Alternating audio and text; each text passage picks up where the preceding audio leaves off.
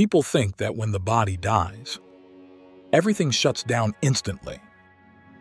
But that's not true. There is an organ that keeps working for minutes, and sometimes even hours after death. The brain. Right after the final heartbeat, neurons fire with intense electrical activity, as if trying to restart themselves one last time. Scientists call this the final surge. In those moments, the brain may still process memories, sensations, and even consciousness. The heart, too. Even when it stops beating, its cells remain active for a while, as if refusing to accept the end. I understood this the day I watched a loved one pass.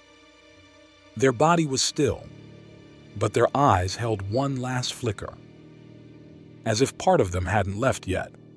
Follow me, because here, curiosity never sleeps.